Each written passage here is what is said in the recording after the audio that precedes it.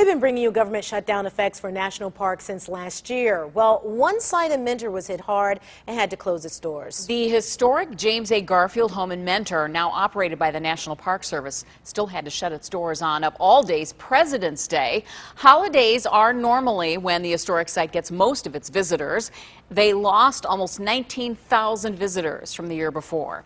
Dave Arnold was in Mentor today to see if 2014 will turn out to have a better historic future.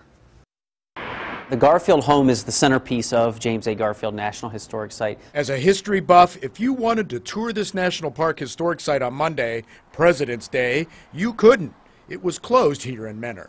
This is thought by many to be the nation's first presidential library. The National Park Service's Todd Arrington says recent government budget cuts had cut into their visitor opportunities. In 2012, we were getting close to about 40,000 visitors through the door, which was, an all-time high for us and really great numbers. Come right this way, right in here. This is the reception hall. During winter days like today, visitors like Chris Baumgartner may just get a one-on-one tour from National Park Ranger Mary Lynn Turn. There was a hallway that surrounded the kitchen. She wanted to create a special room for her and the children to remember their father, for her to remember her husband. I think she told me 80% of the furnishings are original, and they copied the wallpaper exactly and the fabrics exactly, and it's just, everything is perfect and beautiful.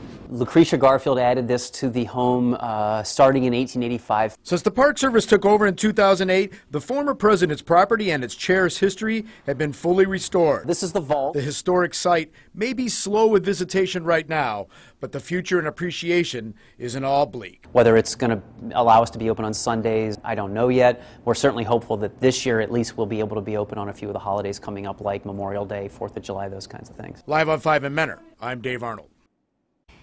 With many new additions there, park officials are hopeful that a proposal to restore full funding to places like the Garfield Memorial will be approved in time for the busy summer season.